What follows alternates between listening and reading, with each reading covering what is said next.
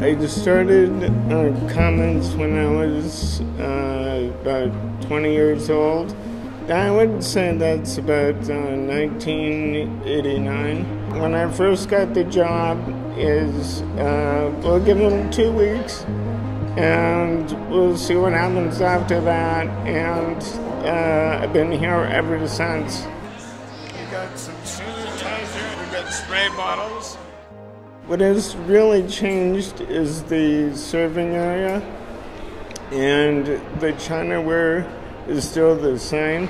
A lot of things are still the same as far as the seating arrangement is still the same, but just crowded right now is because of the library is downstairs.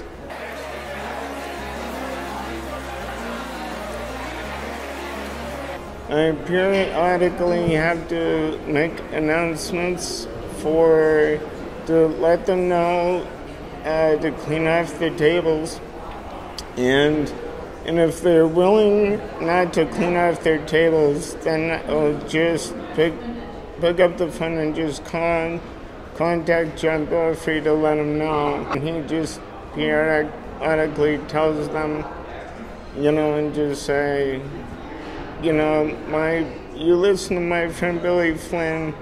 He's the boss over there.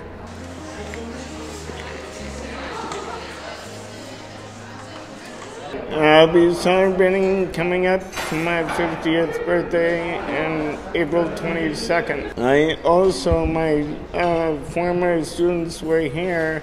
This is my sister Judy Beth Flynn and Judy Flynn Benningson. And I also like to say that the people that helped me get the job was Frank Hanna and Jeanette Hanna, who used to be a math teacher like Frank Hanna, and my old boss. His name is Al Teresi.